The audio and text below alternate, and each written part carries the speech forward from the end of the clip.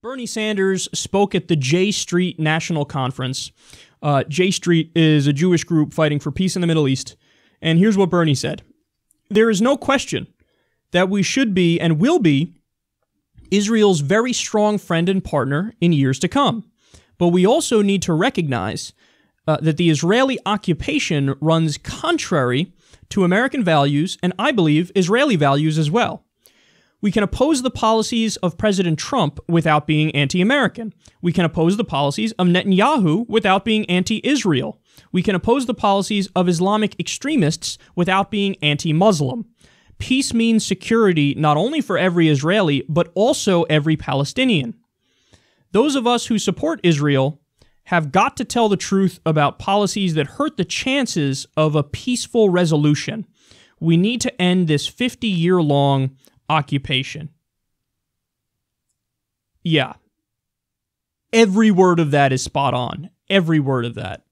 So there's this gross trick that people have been using recently. I feel like this is a modern phenomenon where, for example, if you criticize Islamic extremism, like I criticize Saudi Arabia, for example, because they're ISIS that made it. They have a Wahhabi ideology. Women are second-class citizens. They're not allowed to drive. They behead people in the public square for sorcery and witchcraft and apostasy. They say all atheists are terrorists. So they're just a horrific terror state.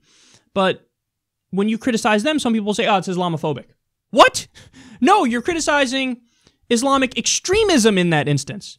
You criticize the Syrian rebels, who a study found over half of them, about 60% of them, are extremists. So they're jihadists, many of them officially aligned with Al-Qaeda. And you, oh, that's Islamophobic. Wait, what? That's crazy. That's a trick. It's a trick. You're saying legitimate criticism equals bigotry. And that's to try to silence any criticism.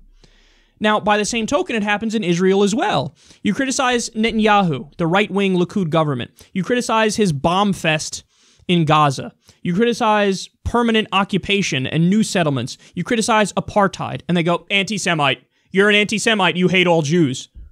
What? No, I'm against occupation. I'm against apartheid. Of course I don't hate all Jews. That's crazy. No, that's what you do. You hate all Jews. So, again, it's a trick. It's a trick to try to silence and shut down debate. They do it with BDS, too. Hillary Clinton did it with BDS. This anti-Semitic movement. Anti-Semitic? It's what worked in apartheid South Africa. You do boycotts, divestments, and sanctions on a country to put economic pressure on them to try to get them to do the right thing and do a peace deal. That's a peaceful, non-violent way of getting a solution. No, anti-Semitic. That's crazy, man. Well, here's Bernie Sanders making that exact point and making it in a concise way. He's saying you could criticize President Trump and not be anti-American. Duh. Just because you're criticizing the president of the U.S. doesn't mean you're anti-American. You can criticize the government of Israel without being an anti-Semite. You can criticize Islamic extremism without being an anti-Muslim bigot. So he's right on all that. And then, again, he gets to the heart of it, which is, look, I'm more pro-Israel because I'm saying end the occupation. You keep doing the occupation, all you're doing is putting Israelis in danger. There's going to be a backlash. Obviously, if you slap somebody in the face repeatedly, you take their land, you kill their civilians, that tends to, lead to a backlash where they fight back against you. So Bernie comes along, and J Street comes along, and everybody who wants peace comes along and says, hey, end the occupation. Stop doing that. Give them back their land. And they go anti-Semite. What? No, not at all. So Bernie's 100% right. You got to end the occupation. You got to get a peace deal.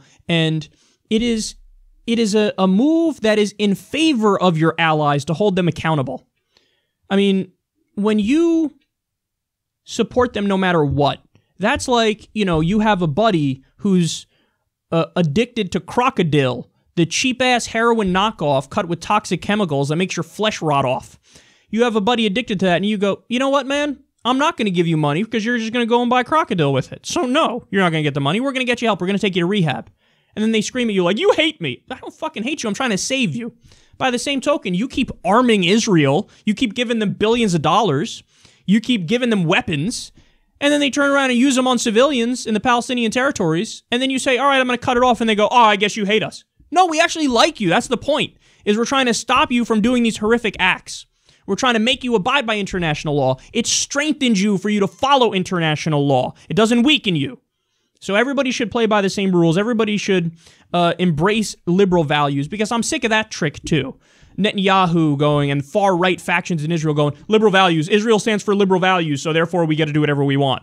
So in other words, we treat gays better here than they do in the surrounding Muslim nations. Therefore, look the other way when I massacre children in Gaza. How about no? How about you want to really abide by liberal values? Great, treat gays well, treat women well, give everybody equal rights, but then also stop killing little Palestinian kids. That crazy idea. So you can't whitewash it. You can't say, we're better domestically, so we get to massacre Palestinians left and right. So Bernie's 100% right here. End the occupation, and it's the right thing to do. I mean, you can't sum it up any better than that.